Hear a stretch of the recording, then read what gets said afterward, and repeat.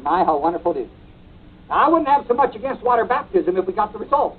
Hey, I don't mind if you're water baptized. The whole Baptist denomination, you just let me hear him speak in tongues.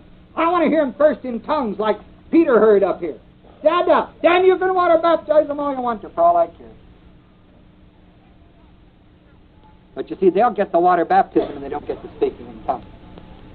And some of the rest of you get it in infant baptism, some of you get it in dry cleaning, some of you get it in immersion. All depends on your background. Doesn't help you one bit. Not one bit. Because you could be water baptized 100,000 times and still be without Christ, dead in trespasses and sins, without God, and without hope in this world. You could act real religious, but sincerity is no guarantee for truth. You must be born again of God's Spirit. That's right. And I want to tell you, Peter was way out of line. If they'd only know these things, but they don't know because Satan's blinded their eyes. So if you belong to a certain denominational background, so you water baptized, so you get all the arguments from the Bible to build up your theology. You never fit the Word of God to fit. But you know, Peter was a what in background? Let's go over it again so you understand it. He was a Jew in background. He'd been brought under the law. And one of the things that he had seen under the John the Baptist was this immersion water baptism deal, right? And so when the church got born again of God's Spirit, immediately those fellows carrying over the law, they were zealous for the law, they immediately wanted to do what to them? Water baptizing. And here Peter saw him speaking in tongues. He said, well, hallelujah, they're wonderful Gentiles.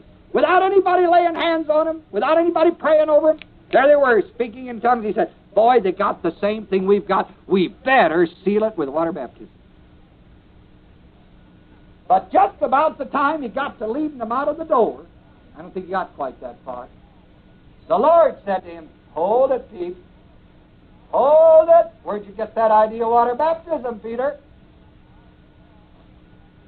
The reason I know that, because it says so in the 11th chapter. Yes, sir. Let's read it.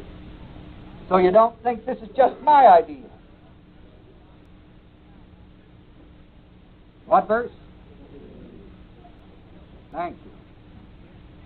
And as I began to speak, verse 15, the Holy Ghost fell on them as on us at the what?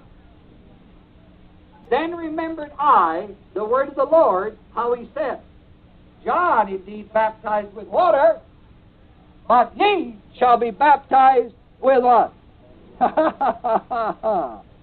That's what he remembered. The first thing Peter thought about after they were speaking with tongues was to water baptize them. But then the word says, after I got to thinking about it, then remembered I the word of the Lord. Before that it was who? Peter. Peter what? Cornelius had said, we want to hear what God's got to say. That's wonderful. But the action on the water baptism was not what God wanted to say, it was what Peter wanted to do. See how the thing's out of line? And then God reminded him. God reminded him. And Peter never took him out in water baptism. It says so. Then remembered I the word of the Lord. How then the Lord said, John baptized with water, but ye shall be baptized with Pneumahagion, Holy Spirit. And boy, that's the only way you can walk. You know why we walk the same way? Because all of us have a lot of denominational smudge in our background. Some good, some bad.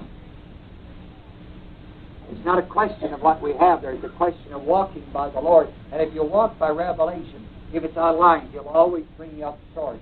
If you're walking by revelation and make it living and real to you. You know, get you out of the soup like you did Peter. Sure got Peter out of the soup on this one. Wouldn't that have been a dandy if that thing could have sat there without God? I wouldn't have bothered me very much because I can get rid of it anyway. There's no problem getting rid of water. It's just the difficulty in getting rid of the people who got their mind stayed on so much water. They got water on the mind, water in the brain or something. Those are the ones who's got problems. But as far as the accuracy of the word is concerned, no problem here. Then in verse 47, when he says this, he commanded them to be baptized in what? the name of the Lord. Then prayed they him to tarry certain days, and the apostles and the brethren that were in Judea heard that the Gentiles had also received, decomized the word of God. And when Peter was come up to Jerusalem, they that were of the circumcision contended with him. Nice, huh? They should have been glad that the Gentiles got saved, but were they? No, not unless they could come in under our flag. That's something. Unless you come in under my denomination or my system, I'm not glad if you get saved or healed or anything else. Not devilish? Real devilish.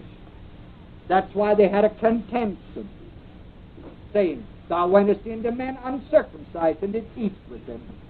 But Peter rehearsed the matter from the beginning. He told them all about it from the beginning and expounded it by order. 1, 2, 3. Telling how he was in the city of Joppa praying, and in a trance he saw a vision.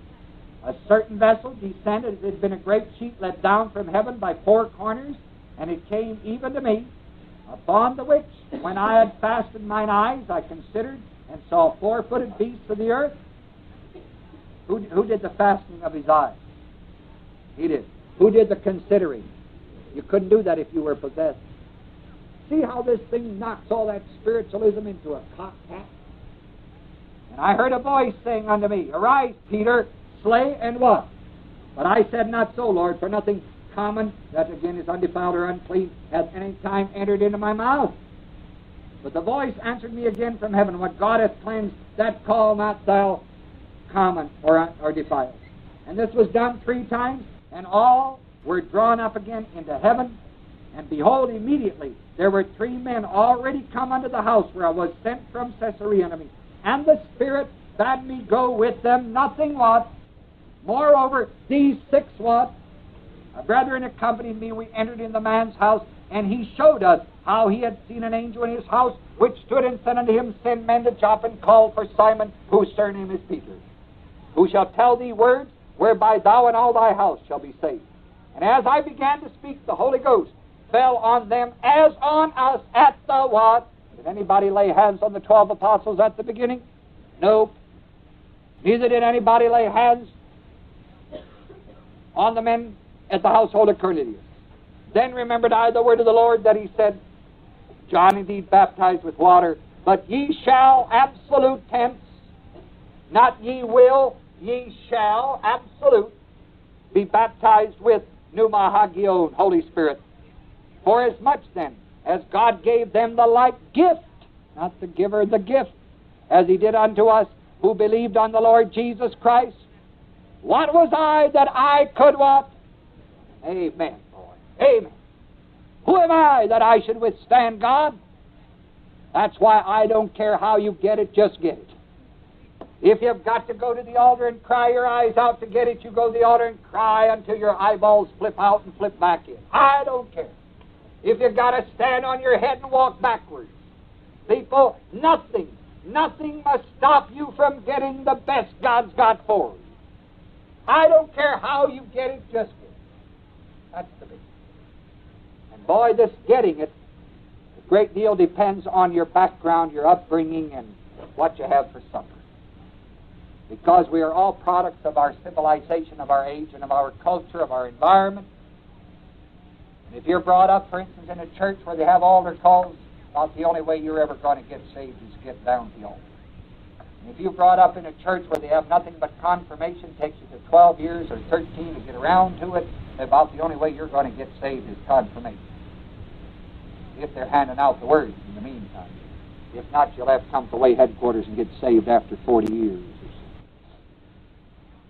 When they heard these things, they held their peace, and they glorified whom? God, saying, Then hath God also to the Gentiles granted repentance unto what? So when they received the Holy Spirit, were they born again? It says so. And when they were born again, they were granted repentance. And when you get repentance, you get remission of what? Amen. Now, any questions? That's all it's to. One of the greatest chapters in the Word